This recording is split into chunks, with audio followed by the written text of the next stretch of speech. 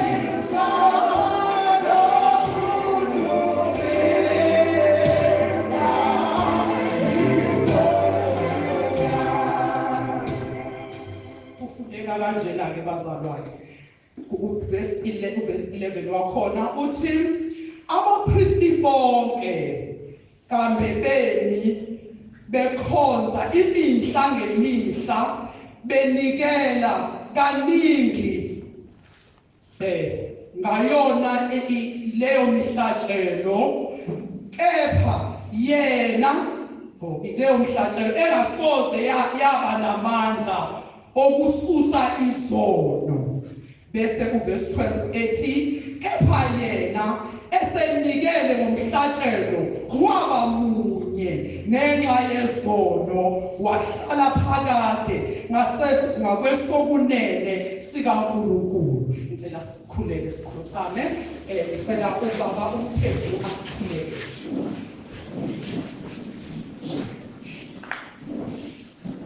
Baba, egameni likaJesu waseNazaretha, siyabonga nasekuseni namhlanje ukuthi usazokhuluma ngezwi lakho. Thulisa Nkosi umsindo ungavimbi ukuthi umyalezo wakho uzwakale kithi. Izwi lakho malihlabe inhliziyo Baba wethu ngcwele. Uthe alinjengesando sona siqhekeza amadwala. Aliqhekeze Baba amadwala ukuze ligcine lijule lingene emhlabathini obusisekile. Sibusiseke Baba, uthwale umkhonzo wakho ubusise ubiyele. Ngegama likaJesu Nkosi yethu. Amen. Amen. Lesifundileke izwi lethu elithi abapristi bonke babe bemi bekhonza imihla ngemihla benikela kaningi ngayona leyo mhlatshelo engasoze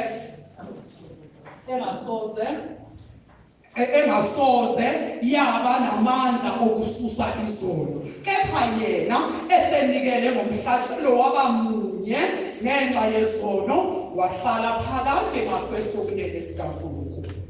So-ke bazalwane, uma uzwa ulalele leli zwi, into esizokhuluma ngayo namhlanje sizovuselelana bazalwane.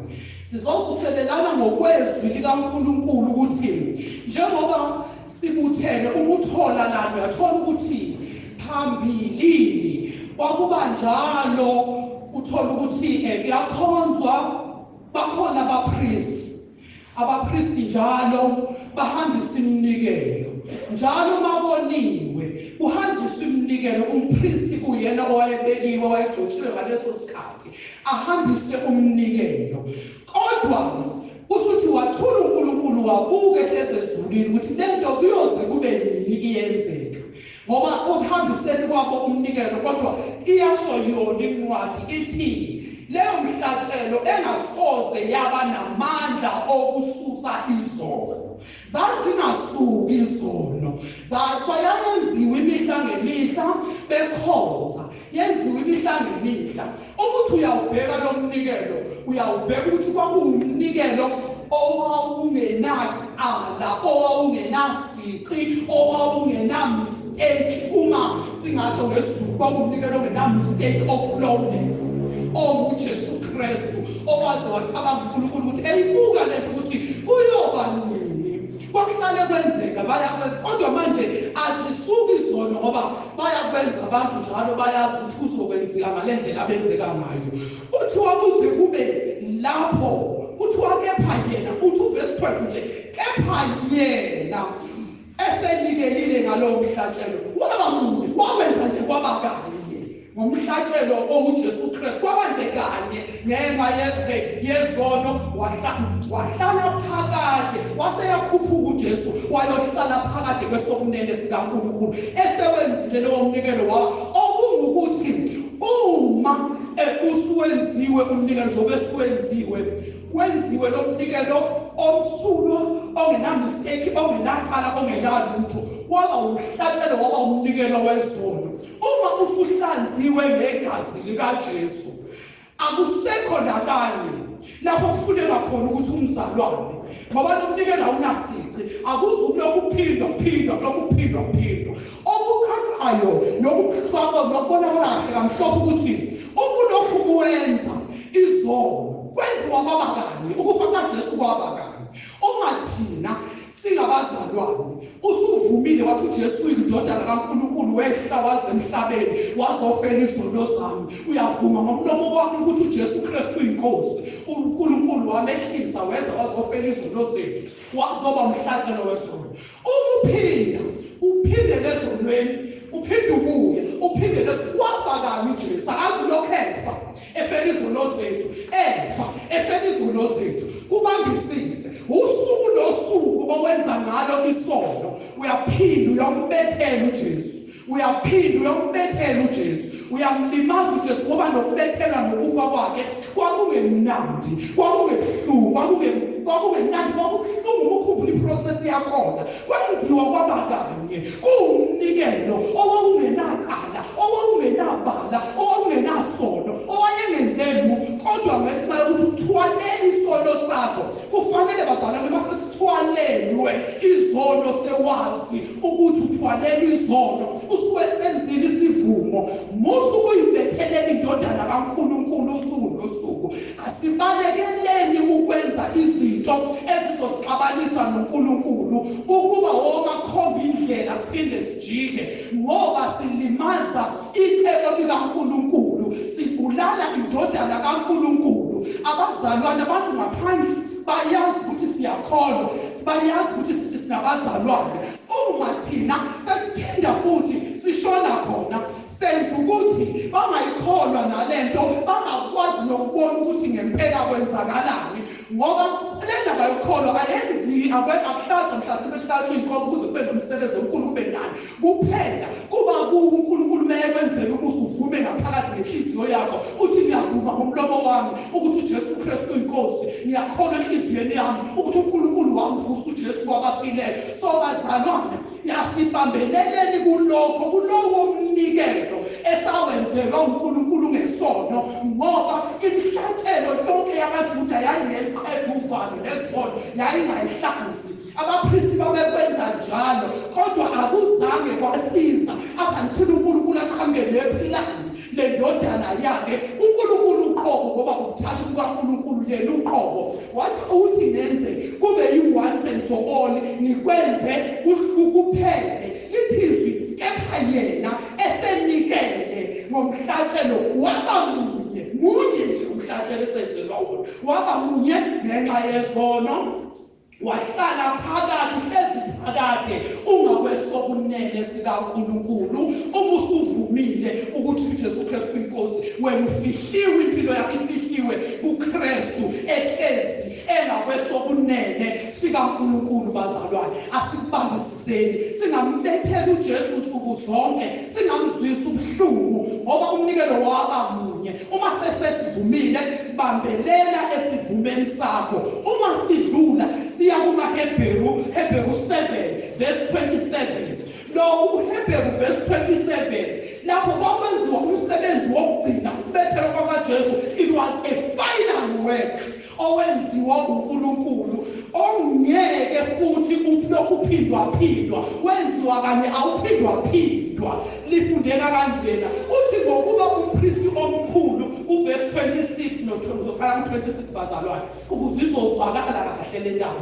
Ithi-ke ngokuba umpristi omkhulu onjalo usifanele thina, ongcwele, ongenakala, ongenabala, owahlukaniswe nezoni, owenziwa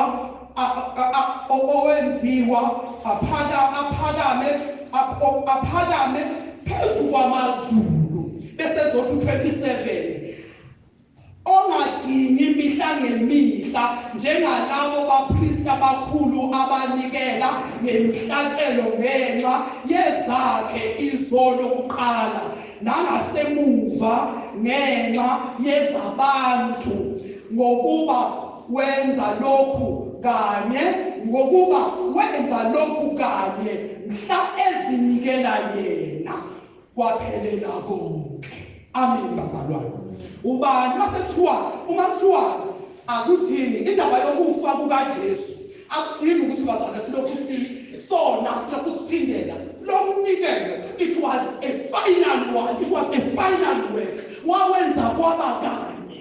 So uma wawenza kwaba kanye, awuzulokhu uphindwa njengemhlatshelo le yayilokhu yenziwa, ilokhu iphindela iyokwenziwa, iphindela njalo umpristi ayoyenza. Uma kuthiwa ngokuba umpristi omkhulu onjalo usifanele thina, umpristi omkhulu onjalo usifanele thina, ubani? uJesu Kristu, umpristi omkhulu ongcwele, ongenakala, ongenabala, owahlukaniswe nezoni, awehlukanisiwe, umpristi omkhulu owenziwa waphakama phezu kwamazulu, amazulu onke.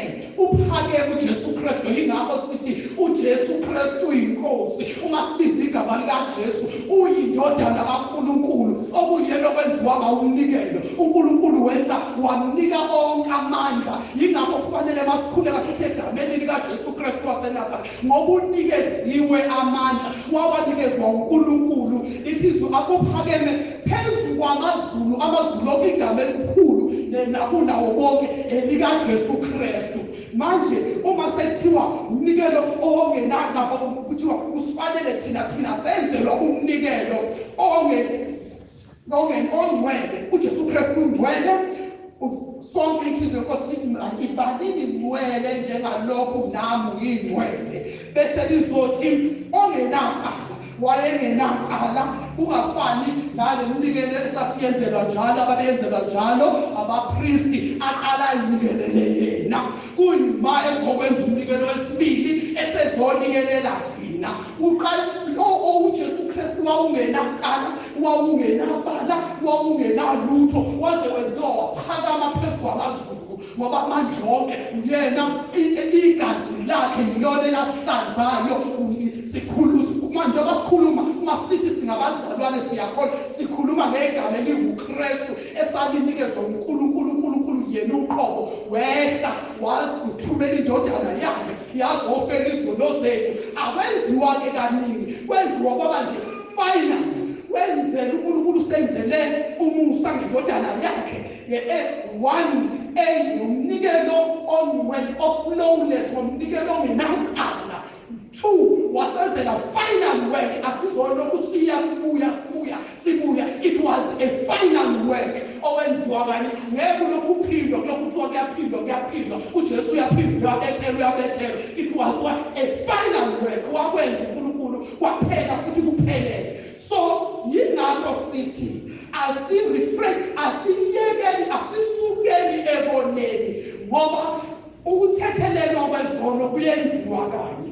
Kunelinye ilizwe linobuhlungu etholakala lapha kumaHebheru, anoma amaHebheru 6:4-6, othi akunakwenzeka ukuba oseke wanambitha izinto zasezulwini zikamoya ongcwele waphinde wahlubuka kuNkulunkulu. Akunakwenzeka ukuba aphinde esenjani, avuswe, ngoba usezibethelela indodana kaNkulunkulu obaba.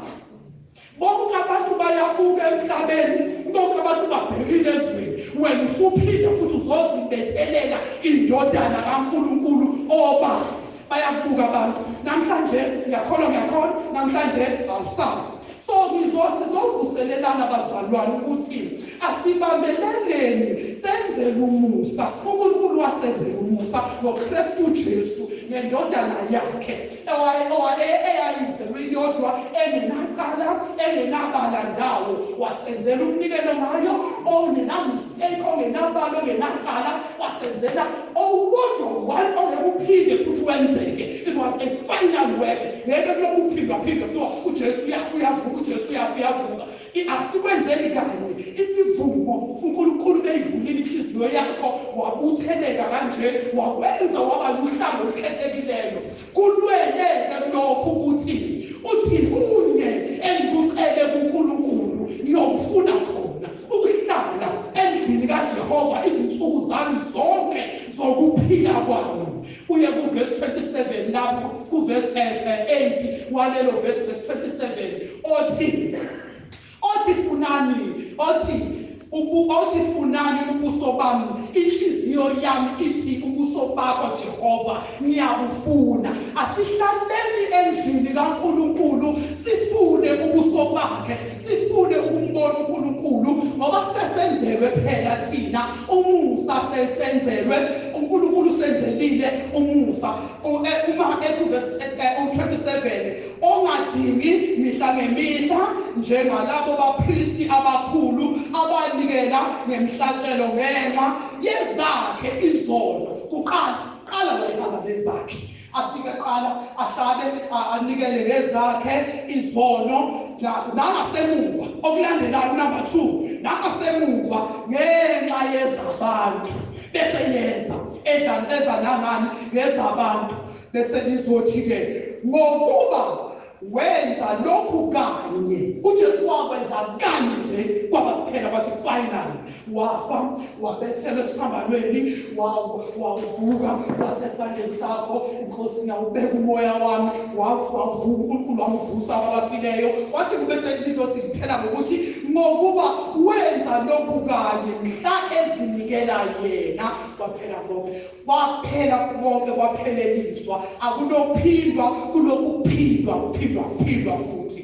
Uma futhi sidlula siya lapha yana bazalwane uJohane, ngokaJohane 19 ivesi 1 elithi ngokaJohane 19 uverse 30 wakhona. Lapho sithola kufundeka kanje, kwathi ukuba uJesu awamukele uvinika wathi kufeziwe wagelisa ikhanda wafa. Sikhuluma la ngomusa kaNkulunkulu esenzelwa wona ngokuhlanzwa kwezono. Sithe eqaleni flawless umnikelo ongenakala. 1. Number 2, owayenziwa ngqi ongeke kuphinde futhi ulokuphindwa final work owayezokwenziwa uJesu. Wayenza umsebenzi wazowenza wawuphothula waphela.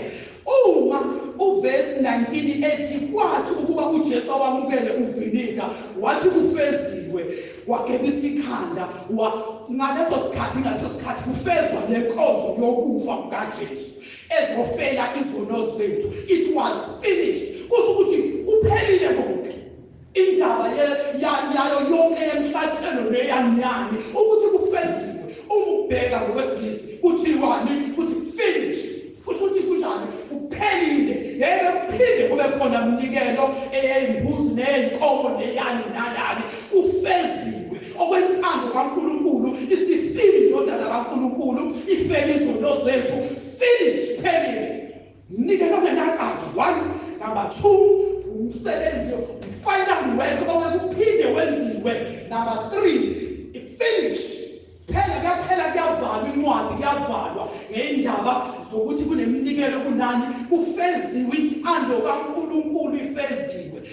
Ithi indaba yikholwa nekholwa alisazi istendi salo. Yazi ukuthi wenzelwa umsebenzi, yazi ukuthi wenzelwa umsebenzi onjani, omuhle, owawuflawless, ongenakhala, wenzelwa final work ongeke uphindwe wenzeke. And lowo msebenzi wenziwa waqedwa.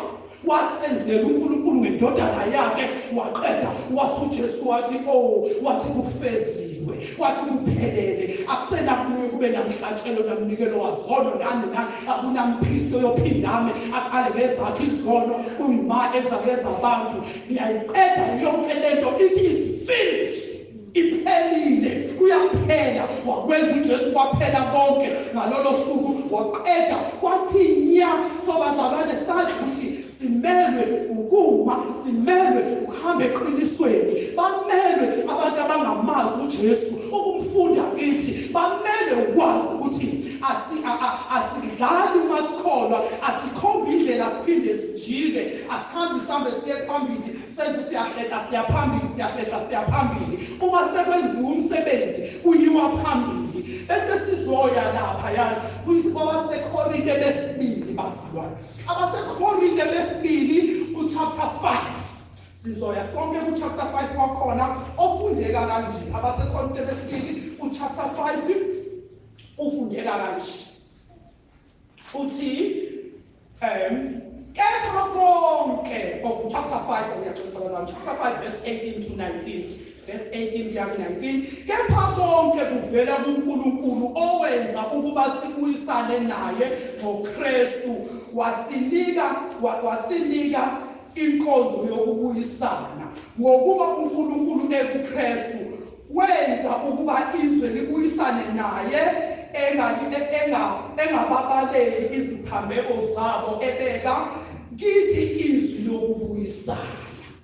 Injalo nje le ndaba isho njalo.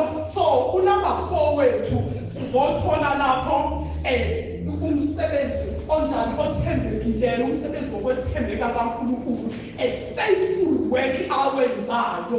I-fulfillment lapho wayefulfilla khona efulfilla khona isidingo sokubuyisana noNkulunkulu. Sabuyisana noNkulunkulu ngendodana yakhe uJesu Kristu. Uma yethi kepha konke kuvela kuNkulunkulu owenza ukuba sibuyisane. uJesu Kristu wavela kuNkulunkulu owenza ukuba sibuyisane naye. Sibuyisana noNkulunkulu, sizoreconcile. Kukho konke sibonile sibuya kuNkulunkulu ngobani? Ngendodana yakhe. Ewubani? EuJesu Kristu. Wenza ukuthi sibuyisane ngoKristu, wasinika inkonzo yokubuyisana sabuya. Uma yethu verse 19 ngokuba uNkulunkulu ekuKristu, uqobo lwakhe uNkulunkulu ekuKristu, ngoba uKristu uyindodana kabani? kaNkulunkulu. ekuKristu wenza ukuba izwe libuyisane naye, engababaleli iziphambeko zabo, engasibaleli iziphambeko zethu, ebeka kithi izwi lokubuyisana.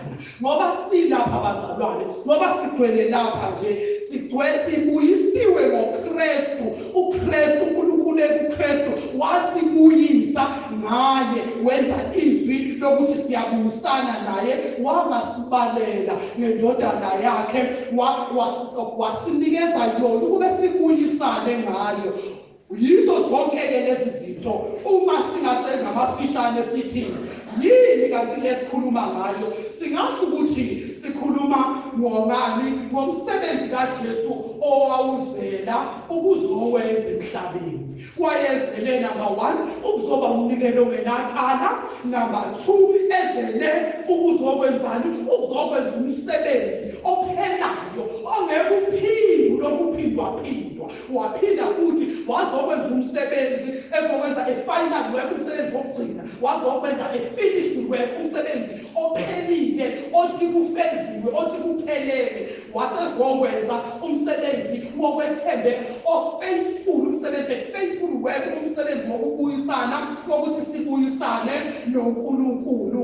Wawenza uJesu, uNkulunkulu wasenzela umusa ngoJesu, wathi nansi indodana yami ovumayo umlomo wakhe ukuthi uJesu Kristu inkosi.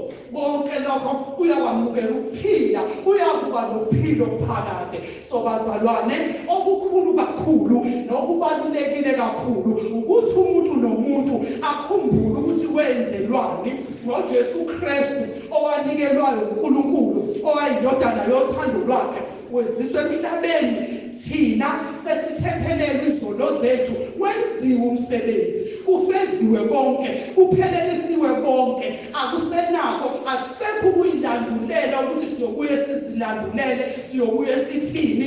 uNkulunkulu kwenzile okwethu, sekukuthi sethembeke kuNkulunkulu, sihlale kuNkulunkulu, senze izimiso lezi uNkulunkulu azidingayo kithi ukuba sizenze. Ngoba bazalwane, kuningi okufanele sikwenze, sibalekele ububi, sibalekele ukungenzi kahle, sibalekele ukungakholwa, ngoba konke yizo zonke lezo zinto eziyokusifaka esihogweni. Kodwa ngenxa yomusa kaNkulunkulu asenzele wona, siyambonga uNkulunkulu. Okugcina-ke bazalwane, sesiphetha esizophetha ngoMatthew 1 verse 21, lapho sizobheka khona umsebenzi osikhululayo, okay, umsebenzi okuyiwona owenzenjani, owasikhululayo uNkulunkulu wasehlisela ukuthi kuphele indaba yani osikhululayo emandleni obumnyama. Okay, asikhuleke bazalwane ukuthi ukuzalwa, okay, kuza kuzalwa indodana, uyiqambe igama lokuthi uJesu, ngokuba nguye oya kusindisa abantu bakhe ezonweni zabo. Wazalwa uJesu, yena owaphelelisa ini umsebenzi, uyena owasindisa abantu ezonweni. Hayi leya ndaba yemhlatshelo neyani eyayenziwa abapristi, okwakungayisusa izono zethu, okungakwazi ukwenza, okwalehluleka igazi lakhona. Kodwa kwashiwo kwathiwa-ke kuzokuzalwa indodana, leyo ndodana iyoqanjwa igama layo kuthiwa ubani? uJesu. Uyokwenzani uJesu? Uyokusindisa abantu ezonweni zabo. Ngicela bazalwane sikhothame sonke, sikhuleke. Ngicela sonke bazalwane sikhuleke sonke. Mabegameni likaJesu Kristu waseNazaretha, uNkulunkulu wethu onamandla, themba nomphefumulo wethu, wena odalile izulu nomhlaba, izwi lakho leli uNkulunkulu wethu ozwele, usenzelile babumusa ngendodana yakho uKristu Jesu. Asifisi nakanye Nkosi ukulahleka nokuphunyuka Baba esandleni sakho, asifisi nakanye uNkulunkulu wethu ongcwele ukulahleka, ngoba uNkulunkulu wethu onamandla selenziwa Nkosi icebo lakho wasenzela ngalo wathi inkosi igazi lemhlatshelo ayiqedanga valo ayiqedanga neyayisusanga nezono wanikela ngendodana yakho eyayizelwe iyodwa. Siyabonga uNkulunkulu wethu ongcwele, siyabonga dwala lensindiso yethu, siyabonga wena ophezu kwakho konke, siyabonga wena odalile izulu nomhlaba. Sithi phakama njalo uNkulunkulu wasezulwini, wena owembethe amandla njengegombo, wena odalile izulu nomhlaba, wawenteka Nkosi umhlaba, waliphanyeka Nkosi umhlaba ezeni, waleneka izulu Nkosi yethu engcwele njengendwangu. Siyabonga, siyakhothama uNkulunkulu wethu ongcwele, sithi uNkulunkulu onamandla. Siyabonga, sibonga ngoJesu onamandla, osinikezile igama lakho phezu kwakho konke. Sithi phakama njalo uNkulunkulu wasezulwini, phakama njalo dwala lensindiso yethu. Siyabonga Baba, udumo malube kuNkulunkulu weliphezulu nokuthula emhlabeni nakubo bonke abathokozelwa uNkulunkulu ezezulwini. Siyabonga Baba, sithi uyingcwele wena wedwa, uyinkosi yamakhosi. Senzeke Nkosi usihlalise njengamavila kuwena, sifunde Nkosi ukwenza izimiso zakho, singalahleki Nkosi, singaphunyuka esandleni sakho, ngoba Nkosi usenzelile umusa. Siyabonga Baba, siyabonga moyo ngcwele, siyabonga dwala lensindiso yethu. Sithi akekho Baba onjengawe, yingakho sisithoba esandleni sakho, yingakho siza kuwena Nkosi yamakhosi. Siyabonga moyo ngcwele, siyabonga uNkulunkulu wethu onamandla, akekho Baba onjengawe. Sikunikeza udumo egameni likaJesu Kristu waseNazaretha. Amen.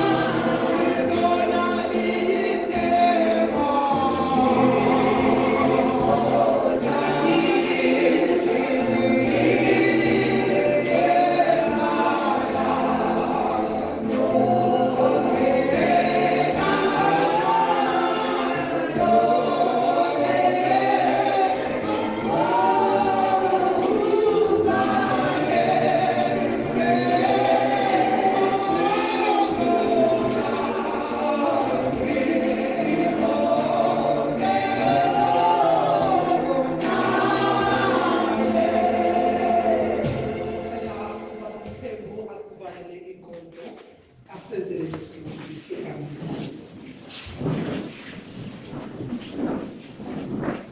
Ngumsapho Nkosi yethu uJesu Kristu, nothando lukaBaba uNkulunkulu, ubudlelwano kaMoya Ingcwele, abehlele kithi thina simthandayo uJesu, aze kuye umlando ibandla manje naphakade. Amen. Siyabheke sibe nesibusiso senkosi. Amen.